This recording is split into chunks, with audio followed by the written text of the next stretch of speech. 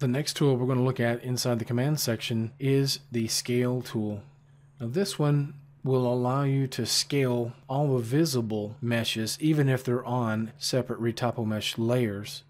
And it will also allow you to scale whatever you have selected. So let's go ahead and get started here. I've got these two Retopo mesh layers. If I choose scale and enter a numeric value, let's try 125, just kind of a uniform scale, and hit OK. You can see both of those will scale together. So I'll cancel, and let's hide the rib plate this time. We'll do the same thing. 125. Okay. And then unhide the rib plate, and you'll see it was left alone.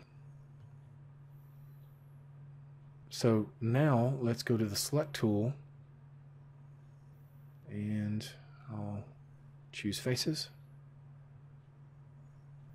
We'll go to scale. We'll try, let's say 80%. Let me also mention, if you want to scale in an axial fashion, you can, or radial. I'll click cancel. You can use scaling this way, but you can also do that with the transform tool by hovering over the widget and clicking on it while hitting the spacebar. So in this case, I want kind of a global scaling. Click, hold, and then hit the spacebar, and I can do the same thing. 80%.